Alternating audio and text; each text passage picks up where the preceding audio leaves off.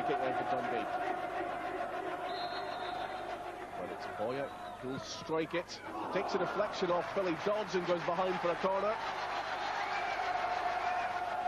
So Dundee trying to keep the pressure on. Robertson sends one in. Oh, Brian Irvine with a header! Dundee have taken the lead. 24 minutes into the second half.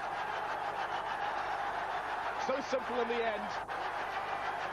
And fitting perhaps that Brian Irvine's the man to break the deadlock. He's been a stalwart in defence and he's showing the way in attack. Floated over by Robertson, a clean header by Irvine, and it sailed into the back of the net. Dundee United 0, Dundee 1. Now we've got a game in our hands, and it's the Dundee fans who are celebrating as they did, of course, earlier this season. They've already won at Tannadice in the previous encounter. A goal from James Grady just 8 minutes from the end was all it took to take the 3 points back across the road to Dens Park on that occasion. Now it's Brian Irvine that's given them the lead. Waddle has it.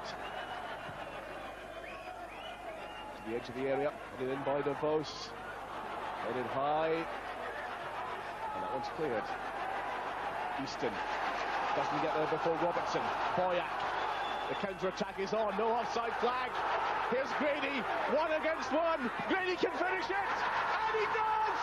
James Grady has scored to make it 2-0 to Dundee. He scored last time round here at Tannadice. He came on as a substitute a little more than 6 minutes ago, and he scored again, and that certainly wraps up the points for Dundee this afternoon. James Grady celebrates the goal.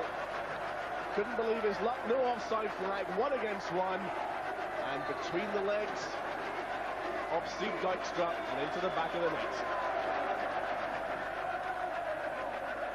As the Dundee fans celebrate 3 points to take them on to the 40-point mark, as the chant is only one team and Dundee goes round.